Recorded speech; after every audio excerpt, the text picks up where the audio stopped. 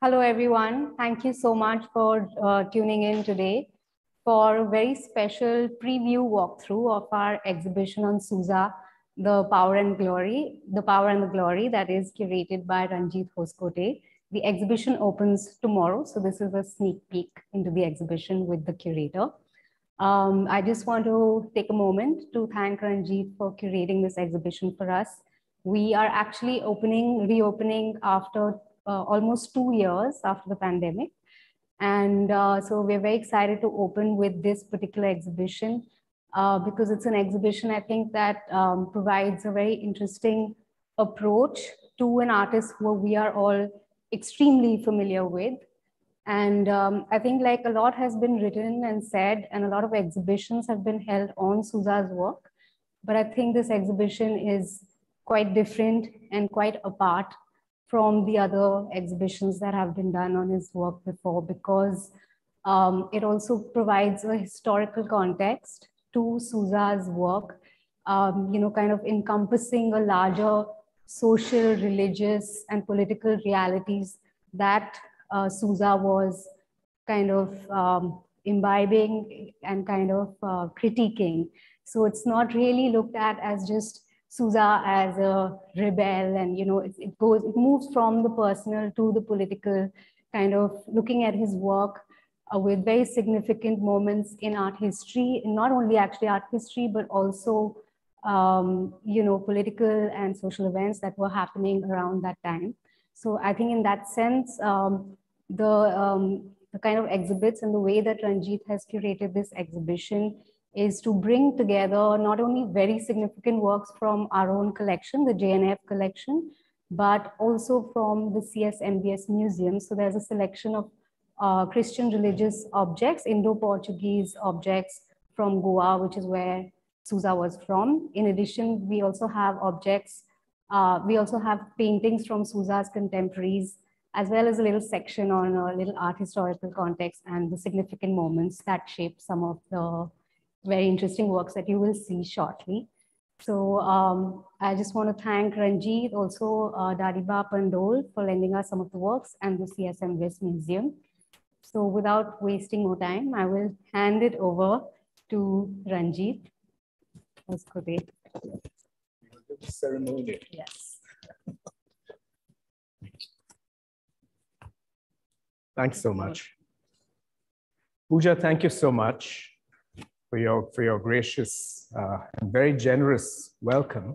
And I'd also take this opportunity to thank the Jahangir Nicholson Art Foundation, its trustees, Cyrus Gazdar and Kevan Kalyaniwala, as well as Team JNAF, Pooja Vesh, Tamara Raskina, Karthik Maivanshi, and Ashika Kune. It's been a real pleasure to work with all of them and to realize this exhibition, which, as Pooja just said, visits a major figure in the pantheon of post-colonial Indian art. But we decided that this was a good moment, as we reopened the museum and the gallery, to tease out a certain distinct history from which Souza emerged, and which tends to get lost in the larger narratives and paradigms of the progressive artists group or modern Indian art, which tends on the whole to be based and biased on an understanding of British India. When we say post-colonial India, we tend to think only of British India. What tends to be lost from view are the very specific journeys to the modern that took many Indians through a Lusophone route in Goa, Daman, and Diu, and a Francophone route in Pondicherry and Mahe, for instance. So this is part of the historical background that we're teasing out here. And I'll begin more or less at the beginning with the painting on which this show really stands. It's one of Souza's key and legendary works, but it's been rarely exhibited. And I'd like you first, all of you, to see it. It's called Death of a Pope. It's an oil on canvas from 1962. And whenever it's been written about, with some exceptions who have seen very clearly the politics of it, it tends to be seen as part of Souza's larger adversarial relationship to authority, to patriarchal figures, to priests, to capitalists, and so forth. But there's a much more detailed and precise history that hangs off of this painting. And when we look at it, it reminds us that whilst a painting may well be worth 1,000 words, sometimes a painting taken out of its context really does not release or reveal itself as fully as it could if you knew what it meant in its own time horizon. This painting, as we discovered in the process of researching and preparing this exhibition, is actually based on a photograph, which we'll come to later, a news photograph that circulated widely in October 1958, showing the final rituals attending the passage of Pope Pius XII.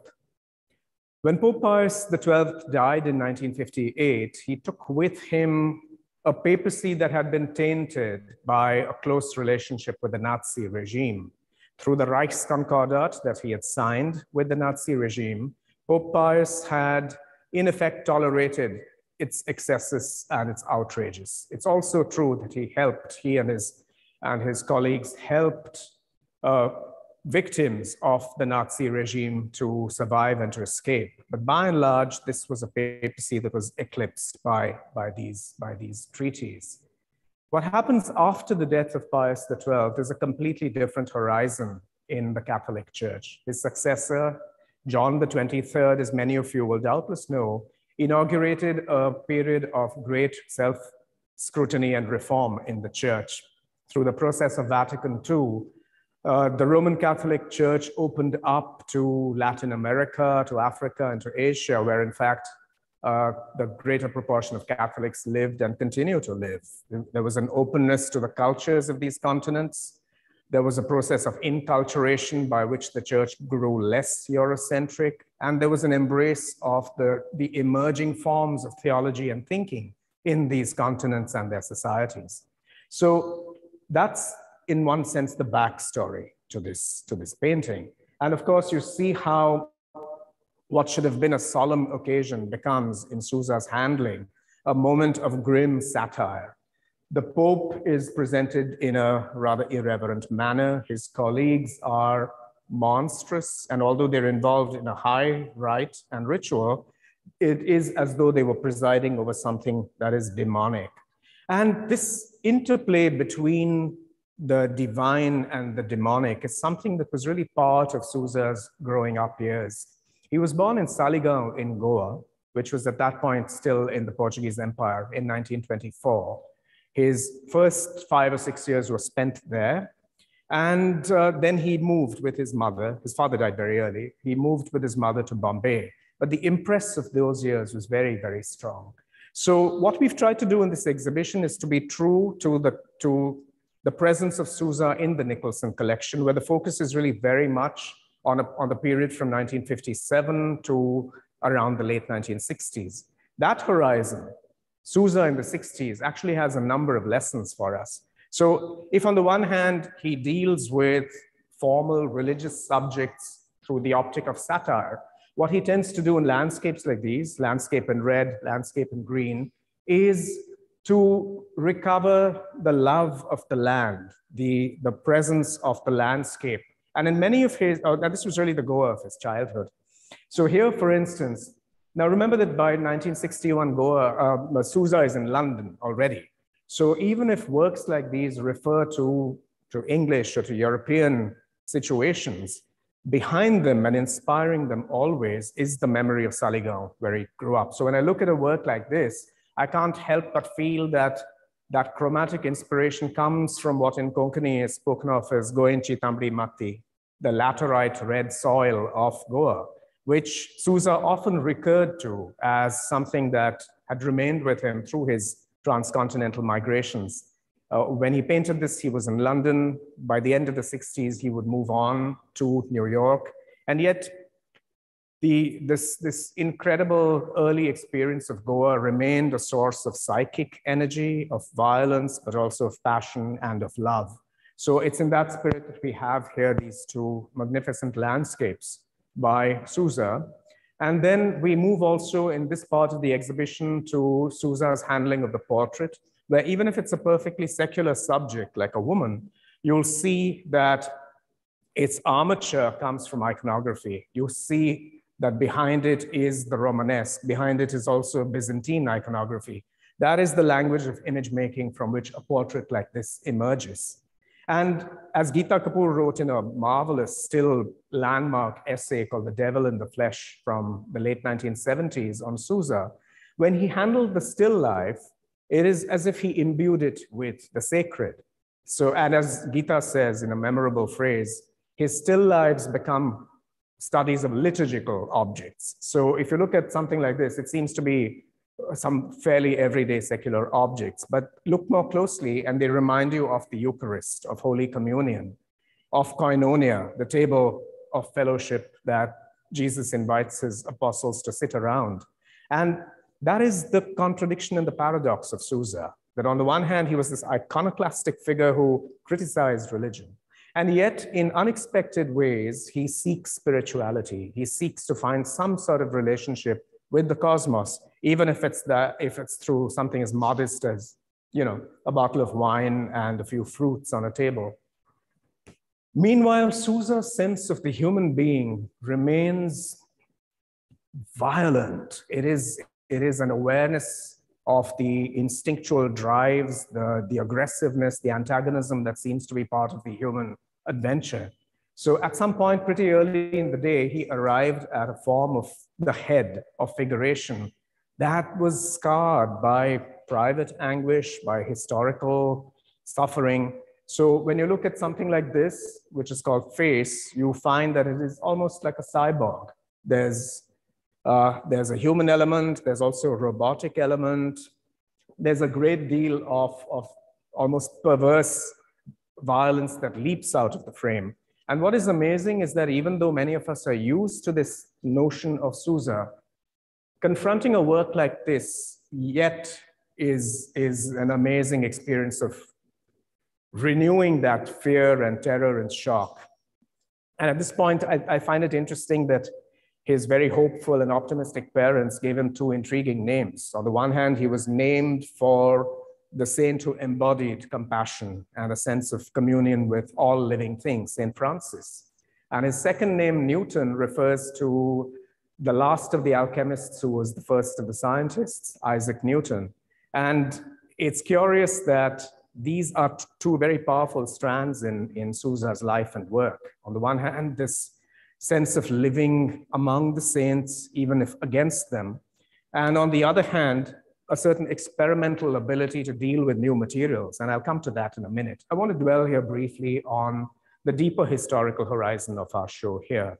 This is a selection, this and several other vitrines that we have present images in polychrome wood and ivory particularly, also other materials, from Christian iconography that was made largely in the Estado, India, in Goa, Daman, and Diu. And this is, as Pooja said, from the collection of the CSMVS.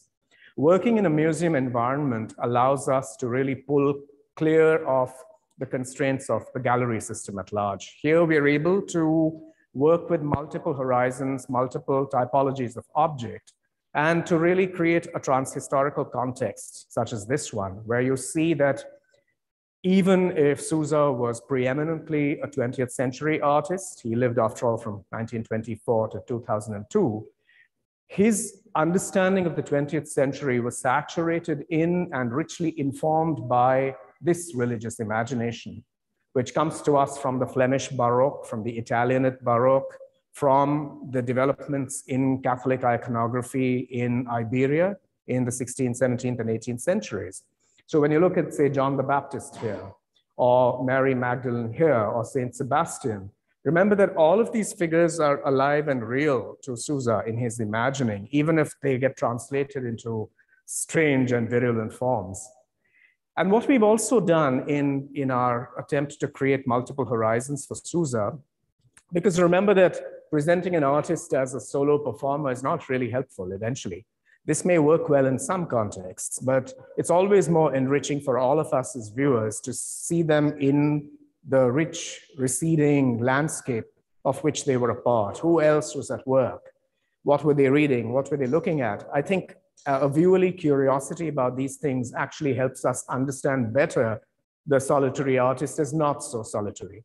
So here, for instance, we have works by his contemporaries and friends. This is Akbar Padamsee, a lithograph. And this is a work by Krishan Khanna, which is called Betrayal, which is, of course, the kiss of Judas. So how does Christian imagery, how does the figure of Christ continue to inform that whole generation? This is something that we're curious about and we would like to know more about, and we would invite our viewers into the space of questioning. So Akbar's figures, although they're rarely named or titled, they certainly draw on the imagery of the saints and the martyrs. And Krishan, of course, has always, for a long, long period, been preoccupied with Jesus, with the episodes in the Gospels. And there are a series of fantastic works that he's produced over the decades which address these subjects. And so we plunge deeper into the show. There are, as you see, more of the historical reference points. And then there's a set of works here, which Souza referred to as his chemical paintings or his chemically altered works, which were made really in New York. He moved from London to New York at the end of the 60s, in 1967. And there inaugurated what you might want to think of as the Newtonian side of his doings. A consideration of what you could do through a combination of the found and the made. So he would pull pages out of glossy magazines and then manipulate them, work over them. Sometimes he would bleach them, sometimes he would make graffiti-like drawings over them, work with solvent. And critics and curators like Nancy Adijania have seen that in the frame of the experiments with chemicals that were going on, say, with Robert Rauschenberg in that same decade. Souza's daughter, Shelley Souza, has written beautifully and movingly of how, through works like these, Souza achieved a form of painting without paint. And we also wanted our viewers to have a sense of this. This collection comes from the Pandole family collection. We're really grateful to them for having joined us in this adventure. It rounds off our story of Souza in the 60s. Sometimes you can achieve this through a vast retrospective, sometimes, as here, through a more contemplative, more intimate kind of exhibition. And over in this part of the show also, we have a major work like Mammon, which is also for us a way of thinking about Souza's preoccupation with biblical imagery, the biblical text, because Mammon, as everybody knows from the New Testament, from the Sermon on the Mount, is the opposite of the divine in Christ's thinking. And Jesus, of course, says in the Sermon on the Mount that you cannot serve God and Mammon at the same time. So when you look at this figure of Mammon, the god of wealth and oppression, you're also thinking about how Souza came to this from his left-wing perspective on life. Remember that early on, he had been influenced by the Progressive Writers Group. That is where he got the idea of naming his confreres the Progressive Artists Group. So there was a certain, if you will, critique of the forms of accumulation and capital. Also, alongside this, you might want to think about his set of caricatures from 1955, Six Gentlemen of Our Times. So we are also pointing to the caricatural elements that underlie what eventually become works like this, which endure beyond their particular horizon. So as viewers, we also shuttle between the particularity and granularity of a work and the context from which it emerges. And what we've also tried to do here out of our commitment to multiple publics is to have all of the didactics of our exhibition in 3 languages. So there's English, there's Marathi, and there's Hindi. So there are literally 30 texts. That the 10 texts in English have been translated. I also want to put out a shout out to our translators here, Prasanna Mangrulkar, Manisha Soman, and Sandhya Vakil, who've really worked closely with us to render these texts not in a mechanical way, but in a persuasive and elegant manner for readers in each language. And over here, I'm not going to say more because I'm hoping you'll actually come and see this show. This is what we call the context wall, which offers a sense of the art historical milieu from which works like these emerge. So you have, for instance, again, Krishan Khanna and Akbar Padamsee in the Indian part of Souza's life, but also works by Francis Bacon, who was his contemporary in the time when he was actually seen as a British artist. Remember that Souza also had a life and a documented life in criticism as a British artist through the 50s and 60s. So you could contextualize his work vis-a-vis the work of Francis Bacon, working backwards, Velázquez, El Greco. I'm going to leave the rest to when all of you visit here. And if we go around here, there are many ways of reading this exhibition, of course, but I'll end here because I began with the painting, Death of a Pope. I'll end with the photograph on which it's based. This is something that emerged from our research. This is the photograph on which the painting is based. It was widely circulated in the media at the time. And it's among the early examples of how an Indian artist referred to media images, media circulations, to work with, radically rework and translate an image. So this is now archival, if you can find it. The painting endures for all time and speaks to its moment and beyond. Thank you so much for your attention.